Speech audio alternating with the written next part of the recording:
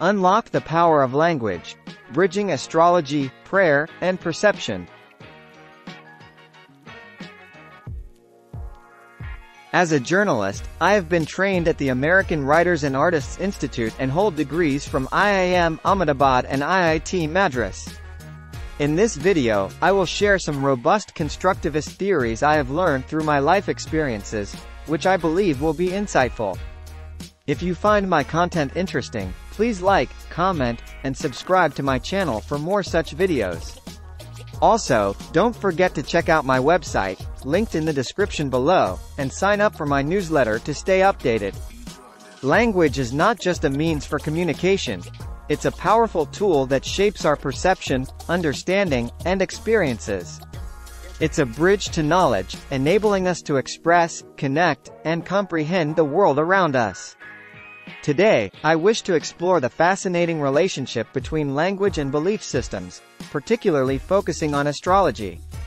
Astrology, often dismissed due to biases and preconceived notions, has a language that's vibrantly rich in metaphors and symbolism, resonating deeply with many across cultures and generations.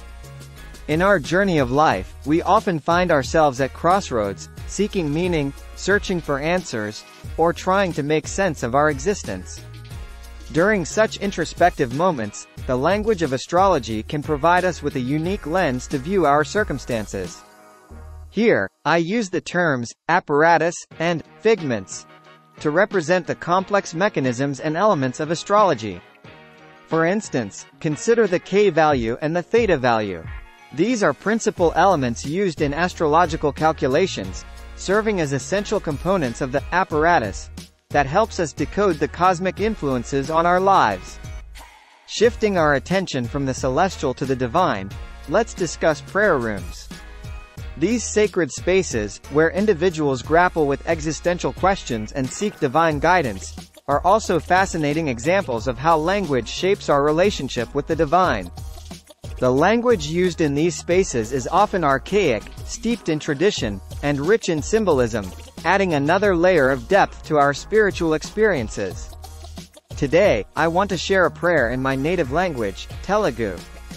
This prayer, inspired by phrases from the Atharvana Veda, is my humble attempt at connecting with the divine. Prayer, irrespective of the language, is a robust process that strengthens our relationship with the Almighty. I encourage you to use a translator to understand this prayer in your language, to fully appreciate its depth and significance. As we delve deeper into the topic, it becomes evident how language allows us to connect with others and ourselves on a profound level. When we use the language of astrology, it transforms from a mere tool into a comprehensive system that enables us to interpret and understand the world around us. It provides us with a framework, an apparatus, to make sense of our experiences and our place in the universe. The figments, in this context, represent the various elements of astrology: the planets, signs, houses, aspects, and more. Each of these elements carries specific meanings and influences, contributing to a nuanced understanding of our lives and personalities. Turning back to faith, the language used in prayers, especially those derived from ancient texts like the Atharvana Veda, carries immense power and depth. Even if we don't understand the literal meanings of the words, the vibrations, rhythms, and sounds of the language can evoke a profound sense of connection to the divine, our ancestors, and the universe. In conclusion, language, in all its multifaceted forms, serves as a powerful bridge. It connects us to our past, present, and future, to our inner selves, and to the universe at large.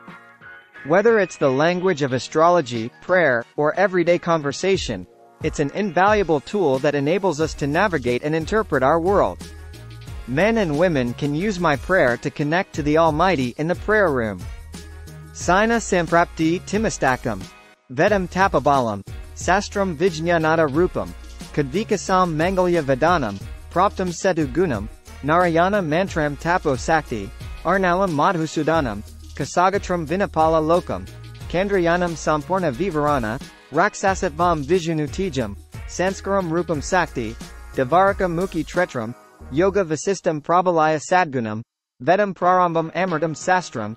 Dhyanam Madhusudana Laksanam, Rupam Brahma Talampu, Vadaram Kandra Likitam, Asadam Brahma Snigdha, Katoratnam Vanaram, Madhyam Siddhu Gunam Prasadam, Visvam Avarbhavam Ragada, Aksaku Tilakam Veda Anusaritam, Adeka Brahma Mudi, Kalti Samayam Runabaram, Abhudayam Rupam Anasudanam, Sasikarna Atulyam, Brahma Sastrina Visva Nayaka Prarambam Mavi Kularam, Sandhya Tiram Katarvidya, Pralabdam Prakadam, Dharmam Devaramuki, Eda Dharmasya Visva Karanam, Purvam Brahma Nidra, Gaganam Asurva Tilakam, Gandhi Tatvam Manasu Manjali, Ida Vedam Tata Sambodam, Dharmam Anioraktam Sasi Varnam Yugadam, Vedam Tanmaya Saididi Hastam, Janmata Sanskaranam Mudra Kamundasvari Laksatam, Yada Brahmam Tata Svasa, Anaraktam Kendram Brahma Puranam, Katar Vedam Amikam, Meta Samrudi Nisakaram Yada Laksanam.